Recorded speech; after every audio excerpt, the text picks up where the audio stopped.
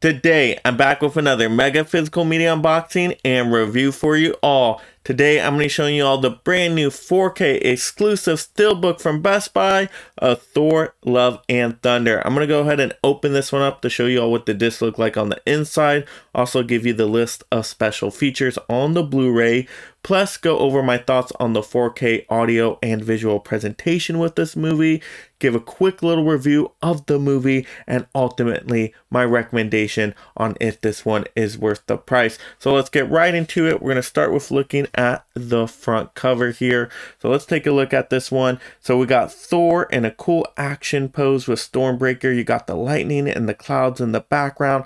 I like the color scheme. It does go with the movie. And then of course you got kind of that box outline background here with the silver.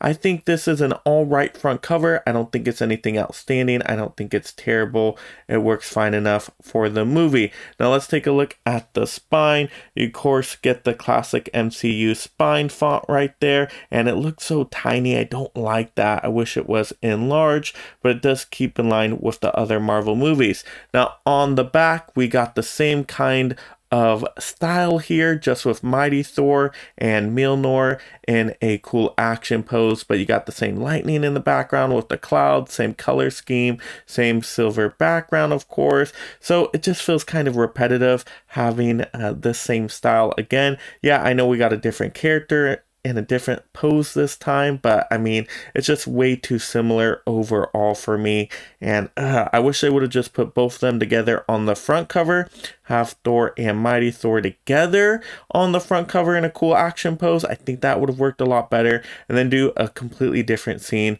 for the back. I don't like it being so repetitive. But let's take a look at the inside. Let's see how these discs look. So just take a quick glance at the disc here. Let me take out these discs so we can see them a little bit better. So let's first take a look at the 4K disc. So the 4K disc, we got much more popping colorfulness right there. We got the screaming goats. Why are the screaming goats highlighted so much on this disc? I was not a big fan of the screaming goats, but I do like the popping colors that go along with the disc here. At least it's something unique and different. But those screaming goats just overstayed their welcome to me in the movie.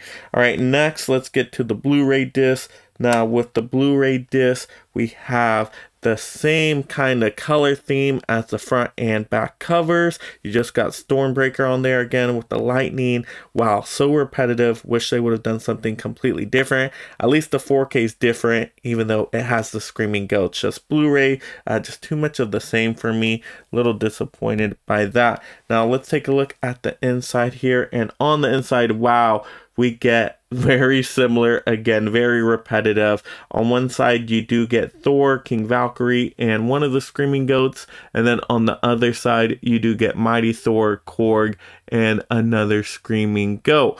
Wow, but same color scheme again, just very similar to the front, the back, the Blu-ray disc. Wish they would have done something a little bit different with one of those sides. It's just too much of the same for me. And then of course we got the J card right here, and you do get more popping colors on the back of the J card, which is nice, kind of similar to the 4K color scheme.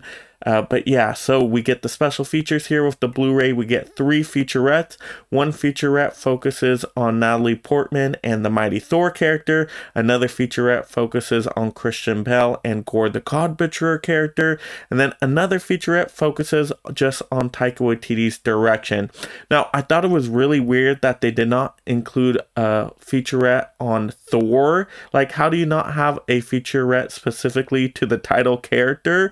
And that was just really weird. I would have wanted a featurette with just Chris Hemsworth focusing on the Thor character. Now, he does pop up in some of the other featurettes and does speak a little bit, but once again, they're just so short, you don't get too much. I think that's weird to really not give too much to the title character unfortunately. And yeah, these are just very bare bone featurettes. They're very quick, very short. I mean, it's to be expected with Marvel. So even though they're kind of cool featurettes, I did enjoy them, seeing all the different perspectives and just everybody speak within those featurettes. I wanted more to them, but just very skimpy with Marvel's treatment of special features here. You know, normally what they've been doing, just not the best. And then of course you get a gag reel, you get some deleted scenes, you get a commentary in there, but once again, just not a whole ton. Wish the special features were a little bit more substantial here. Now, in terms of the 4K visual and audio presentation with the movie, I think overall for a movie like this, it was done well enough. The Dolby Atmos track is pretty good in here. It does sound great with the soundtrack. I did like the music overall in this movie.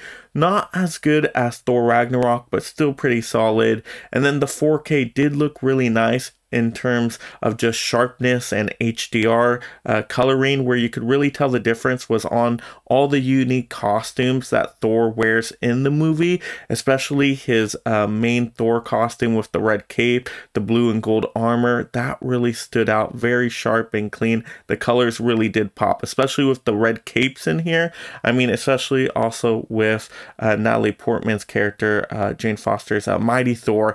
That cape really popped too. So the red coloring definitely came through really nicely, and along with all the blues and the golds and the silver. So definitely you could tell in the costume all the 4K sharpness and great coloring. Now, in terms of the review for the movie, I've done so many videos on this movie already, but just to give a quick little one again in case you missed those, I was pretty disappointed with this movie overall. I was really hyped to go check out this movie because I love Thor Ragnarok so much. I thought that movie was so good, and this movie was just a big disappointment. It just got way too silly, just jokes every 5 seconds, and not only that, they would repeat the same jokes over and over again, like with the screaming goats. I mean, it just became too much. It became too much of a satire, spoof comedy, kind of, it seemed like it was almost making fun of the Thor character instead of it being natural to Thor's progression. So it just was really weird to me. I liked Thor Ragnarok because I thought it balanced the drama and comedy and action so well together. Here, the comedy definitely takes the forefront, and I just think it's way too much. I wanted a little bit more dramatic, serious moments, and this movie had the potential to have that. There's so many great scene opportunities where they could have gone with something really impactful, but instead they would just do a cheap joke and it would kind of ruin the scene for me. So it's not one of my favorite Marvel movies. It's definitely probably bottom low tier for me. It's definitely not as good as Thor 1. It's miles away from Thor Ragnarok. I would say maybe it's slightly better than Thor 2, but I mean, I would just say by a little bit. Still pretty low tier MCU for me, unfortunately. And like I said, this movie had the potential to be great, but just a misstep in the direction and writing for me, unfortunately. Now, in terms of if this one is worth the price, well, if you love the movie, I would say this Steelbook is pretty average. Now, if you don't like the movie, definitely you can skip over the physical media copy. I know I'm probably not going to watch this one too often unless I do like a Marvel marathon. Then, of course, I will have to go through it again. But, you know, these Steelbooks do get pricey, about that $35 range. Yeah, $35 for a movie like this. I mean, most people are probably going to be able to skip on this one just because a whole lot of people I don't think love this movie out there. Now, I've talked to a few people that do like it because of the comedy, but most people just think, yeah, just not a solid movie there. Same like me. I didn't love it. I wanted to love this movie because I want to love every MCU superhero title, but I just didn't. So yeah, to me, really wasn't worth the price. Pretty expensive. If I wasn't already collecting all the Marvel Steelbooks, then I probably would have skipped on this one. Now, if you haven't seen this movie yet and you're thinking about blind buying it, I would definitely try to preview it on Disney Plus first or rent it. I mean, because it's a way different direction. So even if you love Thor Ragnarok, I'm telling you, you might be really disappointed in this one. So it may not be the best investment for a physical media purchase on this one if you only get the one watch out of it. So I would say preview it first if you haven't seen it. Then if you really like it, of course, get the physical media copy. But yeah, in terms of the Steelbook, not a great Steelbook.